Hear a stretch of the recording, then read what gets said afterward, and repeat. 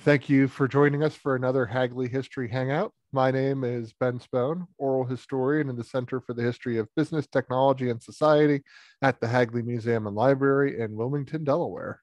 During these Hangouts, we like to introduce you to some of the fascinating research being done using the historical collections at the Hagley Library, especially by folks who have received grants from the Hagley Center for the History of Business, Technology, and Society. One such researcher joining me today is Kevin Bunch. Kevin is a writer and communication specialist at the International Joint Commission and an independent researcher on the history of video games. He has a forthcoming book called Atari Archive due out in May of 2023. And Kevin was also the inaugural recipient of Hagley's Oral History Project Grant. And today we'll be discussing his research supported by that grant. So, Kevin, welcome back to the show. Long time no see. Yeah, it's good. I'm happy you'd be back. For those who haven't, and since we're focusing on a different component of your research, but for those who haven't seen part one, so to speak, can you give us an overview of what it is you are working on? So I've been researching the history of RCA's work in computers and video games. Which is surprisingly more robust than I realized going into it. But that's been the benefit of sifting around your papers and doing this oral history project.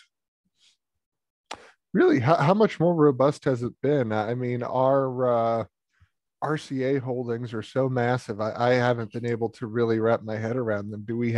What do we have? So when I started off, I was only aware of some of the stuff in the 70s that was sort of led up by Joe Weisbecker. So we're talking about the RCA Studio II home game system, the arcade machines that they tested out in 1975, the Cosmac VIP computer, that sort of thing. But I found that there were a few examples of games that they'd done in the 60s for, the Spectra 70 and some of the other technology they were working with at the time. And even beyond that, like after RCA was bought out by GE and split up a bit, the David Sarnoff Research Center, which is what the Sarnoff Labs became, they were working on a virtual reality game system in the 90s. And you folks have basically all the documentation from the people who led that project in your stacks. So that was extremely interesting to come across. Really? I mean, I know the core of today's interview was supposed to be oral history, but virtual reality. Yeah. And I believe I interviewed one of the people involved on that. Let me just double check. Yep. Charlie Wine. He was one of the two people involved on that. And when I spoke to him, we talked a fair bit about that, as well as his work on some of those computer games from the 60s. So a whole career in sort of this gaming adjacent thing that RCA tried to get started, but they never fully cracked the code. Am I right in that understanding? Yeah, they gave it a shot, but they never really went into it all that heavily. I actually found an interview that RCA's president, I think it was Edgar Griffin at the time, I'd have to double check. But when their Studio II game system went out on the market, he was talking about it. And then in the next sentence, he's like, well, we're kind of expecting it to be a fad, so we're not putting that many resources into it anyway. We think videotapes and video disc are much bigger deals, which, he wasn't wrong, but also they weren't that big a deal for RCA, so it was not as successful for them as he was hoping. Right. So let's get into some of the oral history of this. Maybe if you could talk a little bit about method. What was it like I'm sorry, let me restart my question. How did you find and identify potential interviewees? So this actually predates me getting the grant, actually. So I remember I first started thinking of interviewing some of these people some years ago when I first realized Hagley had all of these documents, and I kept seeing the same names on a lot of them. So I started trying to track a few of them down. Um, Fortunately, someone else I knew in the area had already reached out to a couple folks and was able to get me started.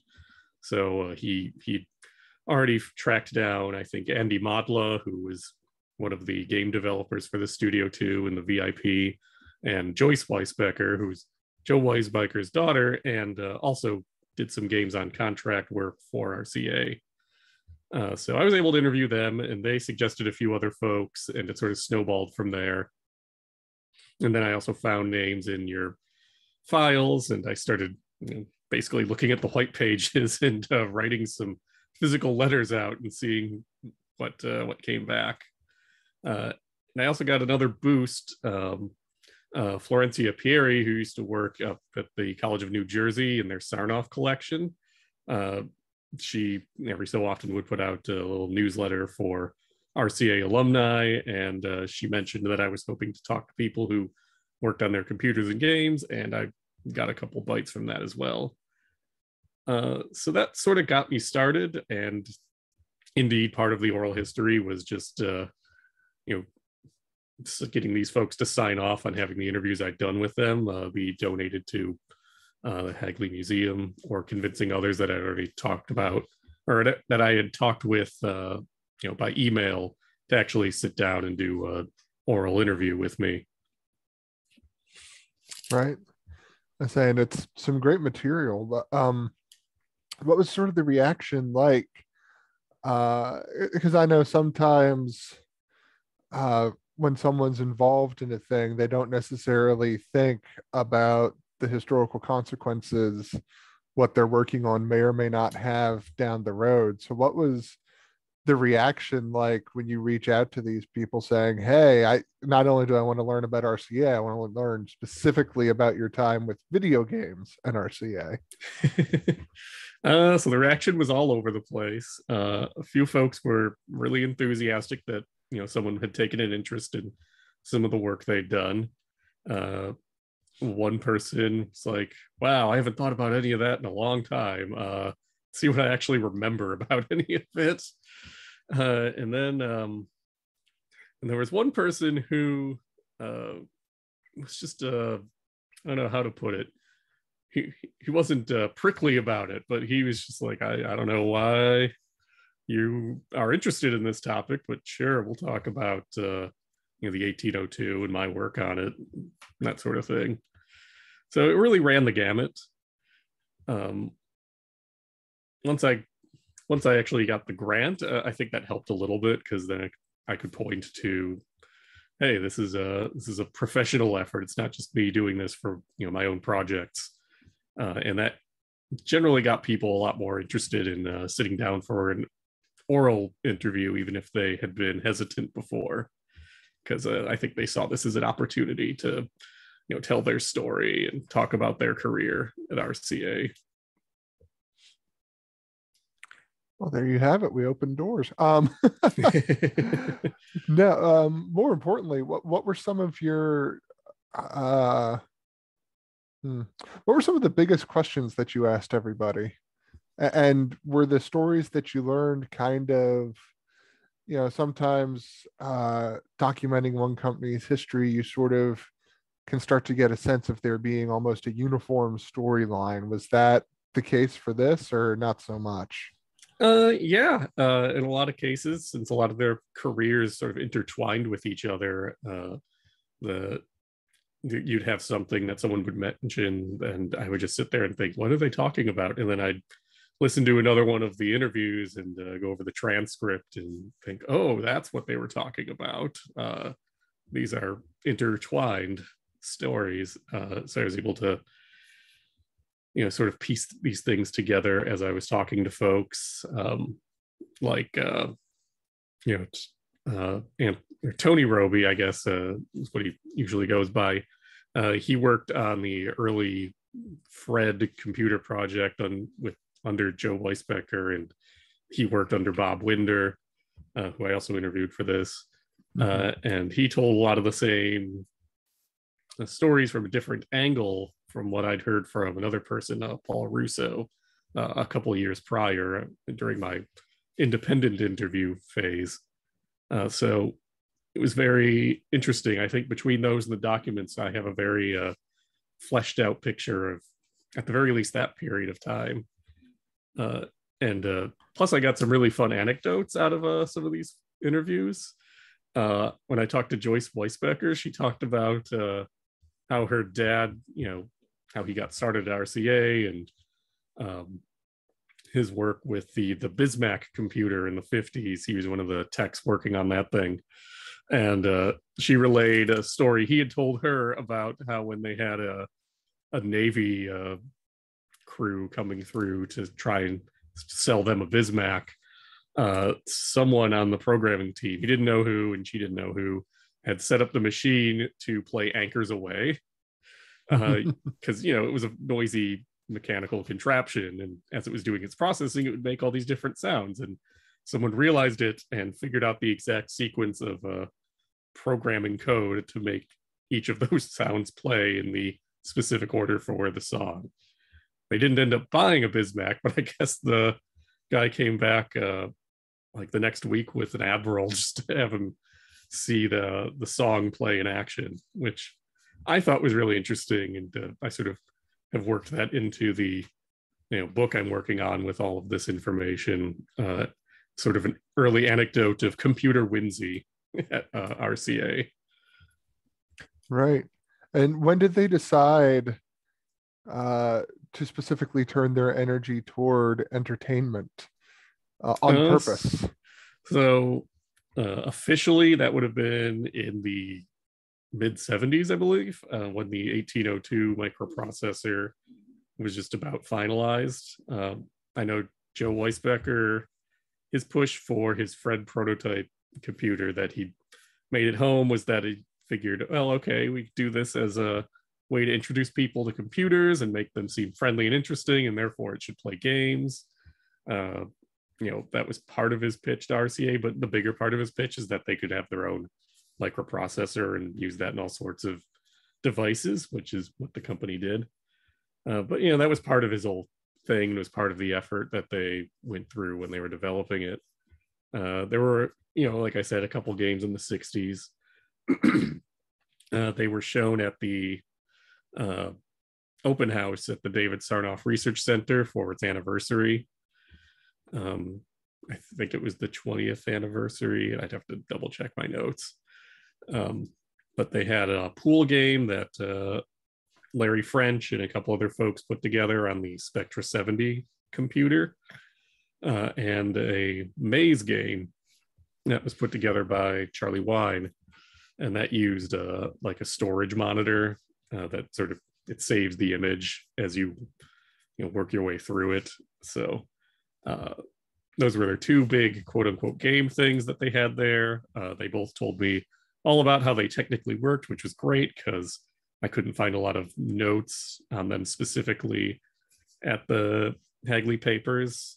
It looks like they had been pulled out of the RCA archives for a court case in the 80s and just never got returned. So who knows where they are now. But at the very least, we know how they worked, and I actually found a photo of the pool game in action in the archive, which was very cool. But that is cool. But as Larry French was amusing when I was interviewing him, he just stopped for a minute and thought, they never tried to make money off of that, which is surprising to me and kind of annoying because it was a pretty good game. They could have done something with it other than just have us demonstrate it to people who visited the labs. That's actually tied into the next question I wanted to ask you, which is who did they see these games as being for? So these were totally just for demonstrative purposes at that time. Yeah, the ones in the 60s, that was what they were used for. They were used for the open house. And then after that, when people came to visit the labs, like, government officials or other, business type folks, they would cart them out to show off sort of the power of their technology and what you could do with it, and in a way that was pretty easy to understand for someone who wasn't deep in the computer minds, if you will.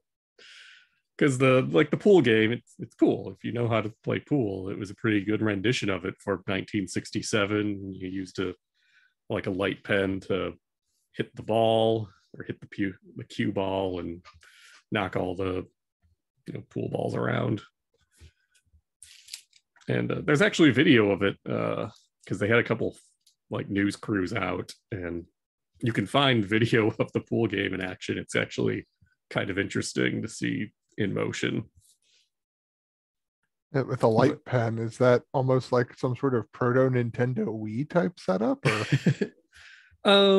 it's you see it a lot with artists, but yeah, it was a little pen that worked with the display they had for the Spectra 70, and you'd touch it to the screen, and then it would measure the speed you were moving it, and it would infer the power for the pool cue at that point, and the cue ball.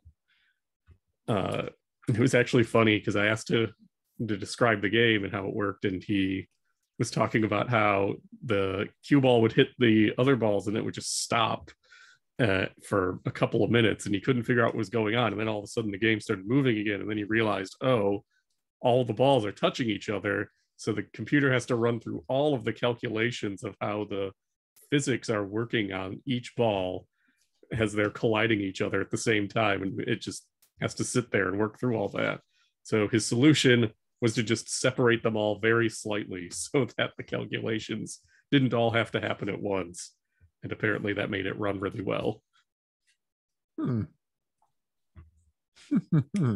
it was a very fun interview. And, of course, I figured, well, it's an oral history. I should ask him about more than just that. So we sort of discussed his whole career at RCA and what he got up to afterwards. And that actually provided me with, additional information for, later interviews, because he talked about his time in management and who the other managers were. And therefore I could sort of flesh out the structure of this whole computer game area of the company. Once the computer game era ended, did a lot of the folks who worked on that wind up in the same place?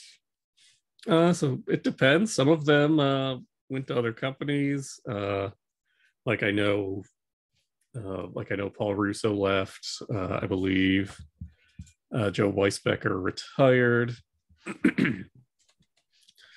Some of the other folks were already managers, and they just managed other projects. A few folks went on to work on video disc CED stuff. There's one interview I did prior to the oral history. I'm still trying to get the guy to sign off on it so I could have it donated, but he talked at length about his work on video disc and how that led into developing the MPEG video standard. And I'm like, wow, this is really interesting stuff. I want to make sure it's in my book, but I also want other people to be able to see this. So I've been going back and forth with him on getting that approved for a while now. It's just been difficult because I have a 1-year-old and he has grandkids. So we both have been distracted quite easily on this. That's understandable. Mm-hmm. To return back to the demonstration games for a little bit, Yeah. What was the lifespan of this? For how long was RCA using them as a demonstration of computing power for potential customers? It sounded like to me that they kept using these until they, just got out of the computer business in 1971, which it wasn't abrupt per se, but it didn't sound like everyone knew it was coming because they were moving people to different parts of the country, and the folks were like, well, if they're moving us up to Boston or whatever, surely they're not going to fire us all after that. And well, then they sold it off and that was that. Tumultuous decade. Uh-huh. It was a tumultuous time at RCA for sure, because they were getting into a conglomeration period after David Sarnoff retired and then passed away.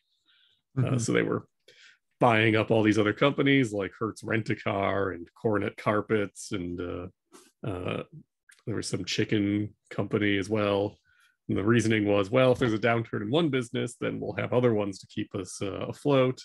But almost everyone I talked to basically had a lot of words to say on why that was a really silly idea and why it really didn't work out, because it forced them away from their focus on consumer electronics. Yes. Of course, that makes me think, hearing the reference to rugs, chickens, and autos makes me think of the other book that we've had come through, that we had the author do an author talk at Hagley on the TVs of tomorrow, and RCA's attempts at developing an LCD screen in the 1960s. Mm-hmm. So what might have been and RCA seems to be a recurring theme. Oh yeah, it's actually really funny because I was reading about in the 80s where they had turned back to that topic and were working on flat screen TV technology, and then they were sold off to GE, and everyone was really mad about it because, hey, we were profitable again. We could have at least held out for more money. Mhm. And I know, in addition to speaking with the people who developed these games and the technology that powered them, you've also been involved in emulating some of these games to run on modern systems. Can you say anything about that? Yeah, so this was interesting. So both Hagley and the College of New Jersey have a collection of cassette tapes from the RCA archive. I think between the two, there's like 130 something. And some years ago, myself and a couple other folks were really interested in getting these digitized and see if we could, read the data that was on them in any sort of meaningful way. Andy Modla, who I've talked about previously, he was really helpful because he remembered a lot of the technology and where to find the specific information on this stuff in the Hagley archives.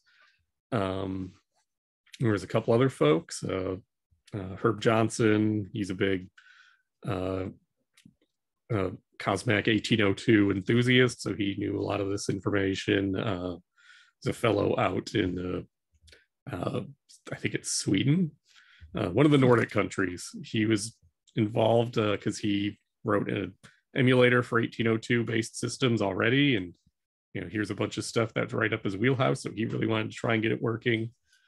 Flori Pieri up in TC&J, she was very involved with their tapes as well. And the end result is that we were able to get almost all of the tapes successfully read. A lot of them had like duplicate programs on them, but in total, there's a few dozen games for the Fred prototype. 5 of the arcade games were on those files, plus a bunch of VIP and Studio II games, including a couple prototype ones that didn't come out, and others that were literally just little test demo programs. So one thing that was actually very helpful was last year I was able to go up to New Jersey and Pennsylvania and do some in-person interviews for this oral history project with some of the people who worked on these games. And I was able to record snippets of these games in action and use them as visual aids. So, like I spoke to Tony Roby, and I brought up the little blackjack game he wrote for Fred and the Spot Speedway game. And he got really excited and talked about how he put those together, and actually called his son over. It's like, hey, you remember these? I seem to recall bringing this stuff home for you to check out. And he's like, kinda. So that was good. It was a nice little extra dimension I was able to add to all of that. I know the Hagley programs, they are on the website.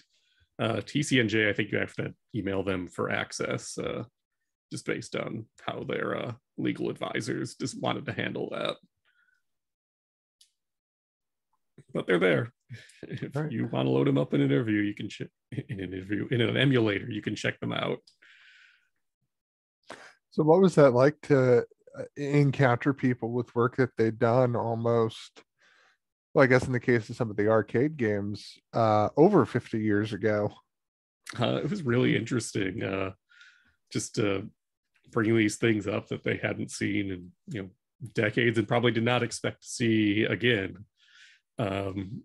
Like you see them just light up, just really excited to see this stuff running again. And there was definitely some interest that people could actually try out these things that they had worked on and were just messing around with some of their coworkers with.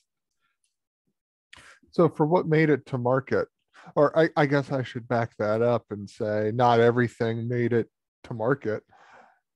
But amongst things that did make it to market, what was their level of success, the sort of footprint that they left behind? Did they sell a lot of copies? What did a lot of copies look like back then? So at the time they were really involved in the video game market was about 77, 78.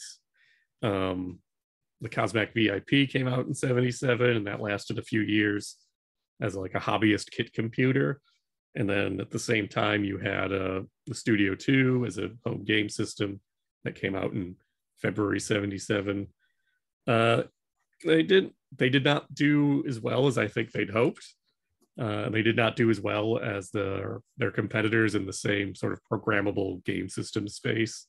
So like when I say programmable, I mean, the developers there could program a game for a specific, a microprocessor, and you could plug that in and run it as opposed to have to buy a whole new system that could only run one game because that's what's built into it.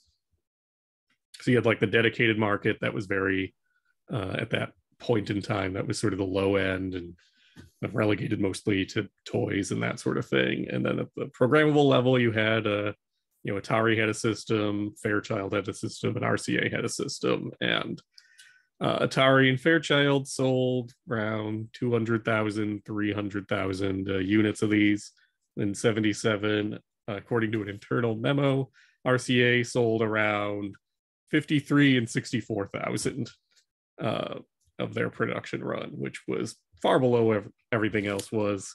There's some speculation, both internally from RCA and from some of the press at the time, the industry press, that they just didn't price it very competitively compared to those.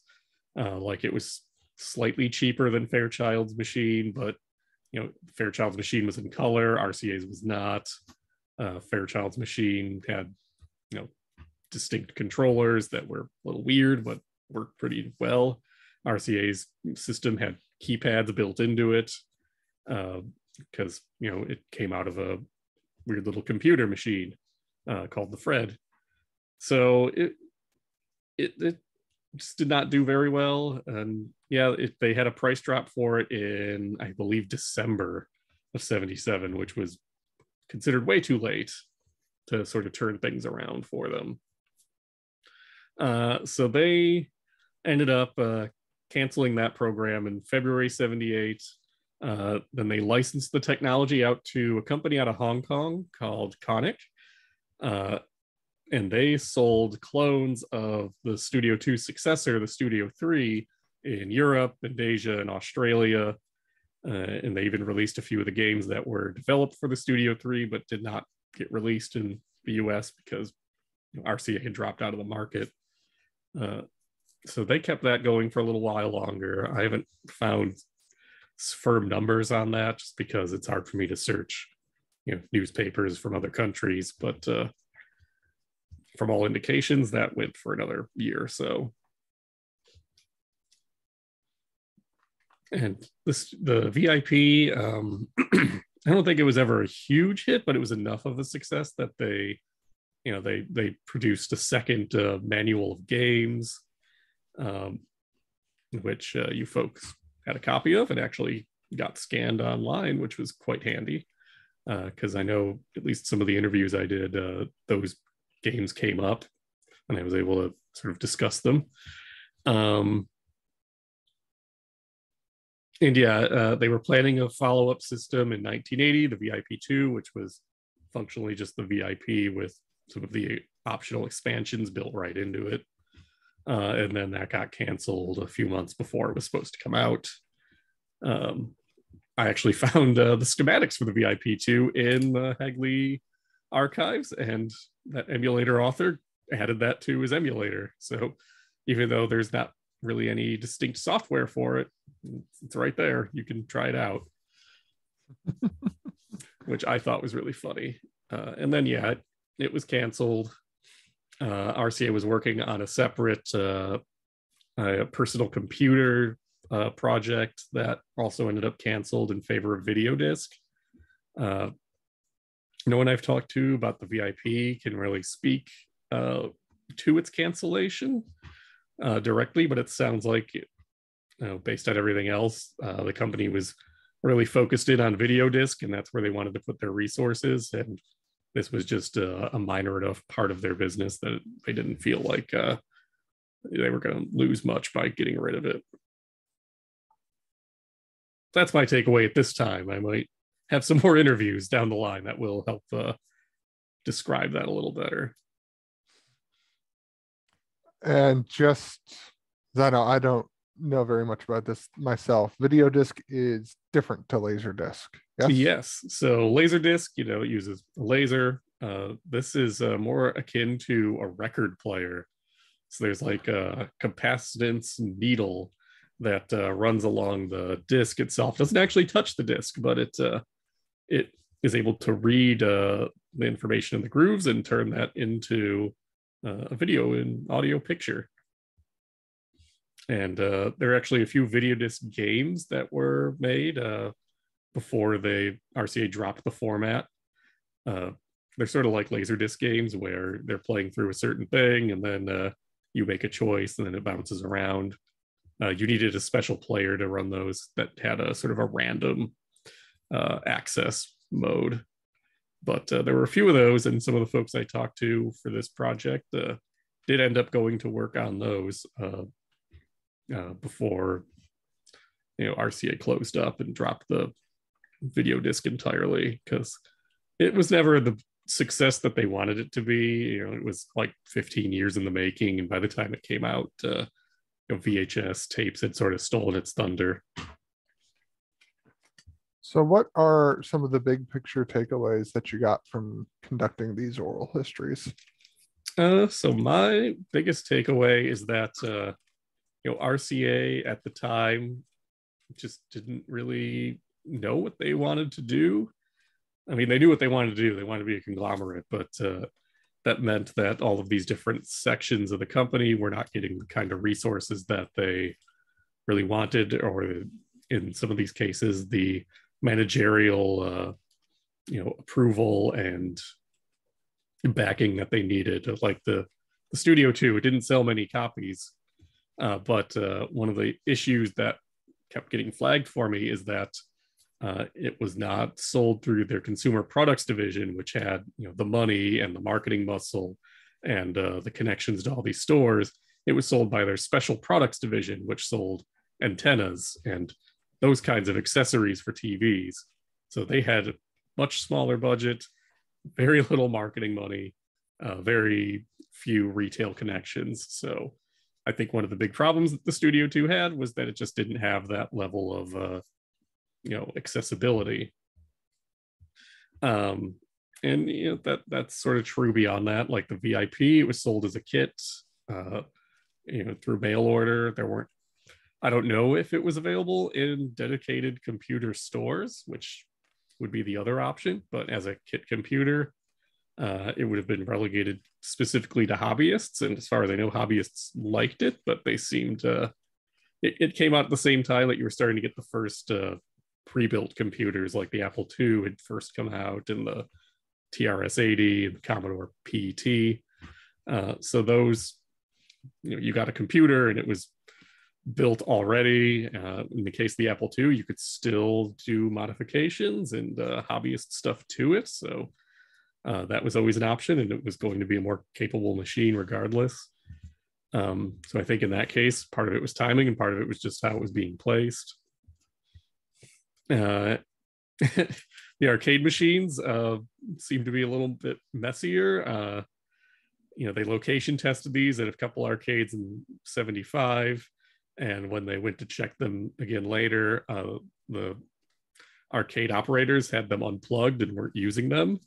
There was an old oral history done in 2003 with Billy Joe Call, who was one of the techs working at on that project. He passed away, I think, the following year.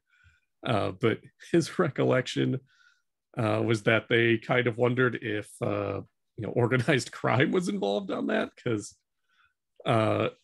if these were test machines, they weren't getting a cut of the money from them, so maybe they didn't want to piss off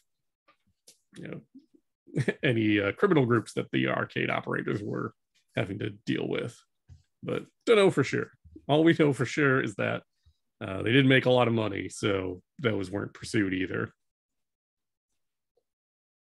And then some of the other thoughts that they had, like they had ideas for educational machines with Random House and school systems. Those sort of fell to the wayside once they realized that a lot of the schools that they were looking at did not have a lot of power outlets in their classrooms.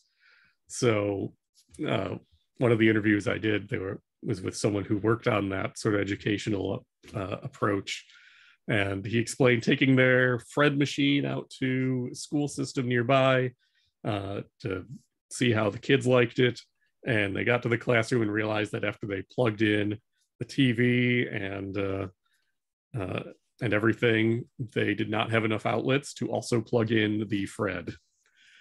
So that just hit the realities of 1970s school buildings. Mm-hmm. That's the days before the dedicated computer lab. Mm-hmm. Yeah, if you were lucky, you had terminals somewhere, so you could access, like the computers at Dartmouth or whatever. But this was an attempt to get around that, and it was a noble attempt, but it just didn't time it right. Right.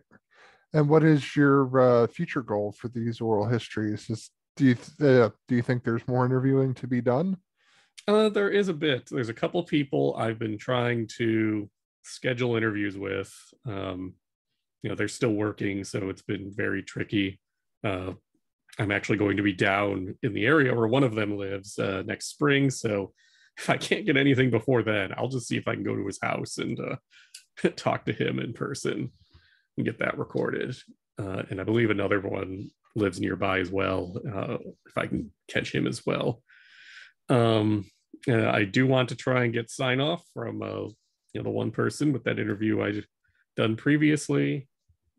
I think we can probably hammer that out as long as I can remember to keep at him as he requested me to, and then I promptly forgot for 4 months because I had a newborn.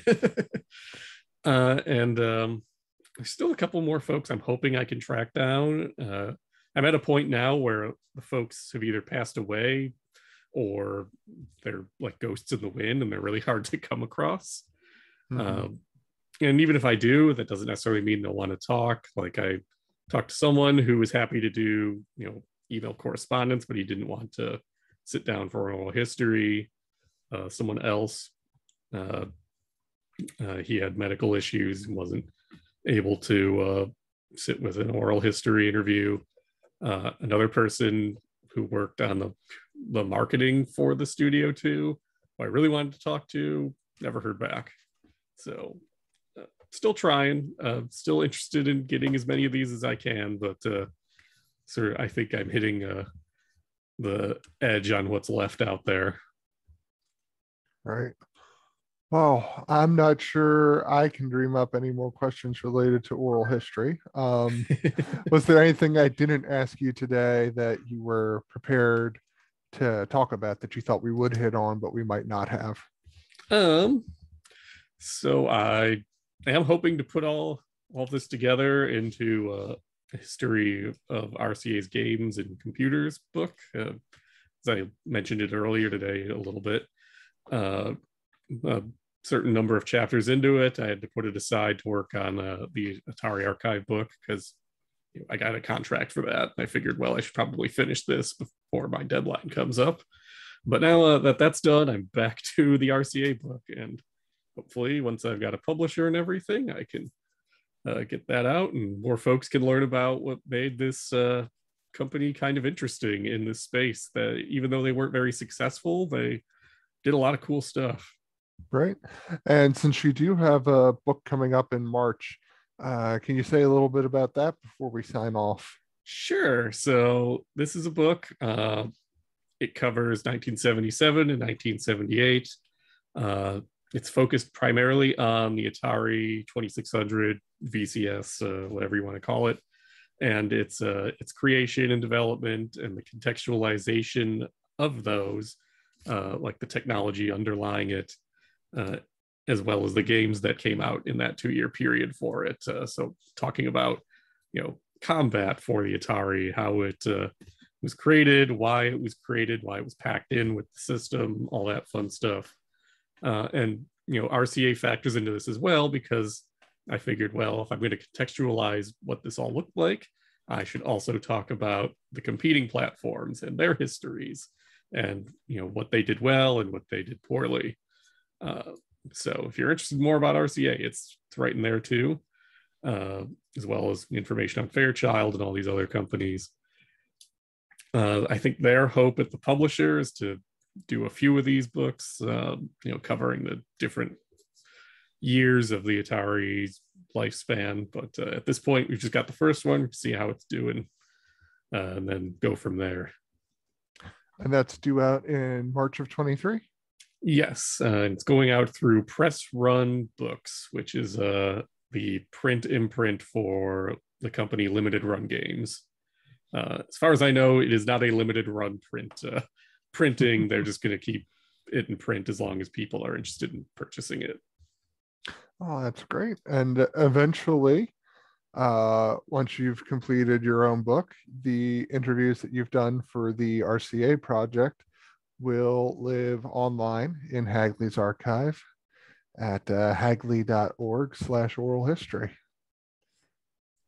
Mm-hmm. I'm looking forward to that too, because there's a lot of really good information in there. And even if it wasn't necessarily stuff I needed for my project, I think someone will be interested in it.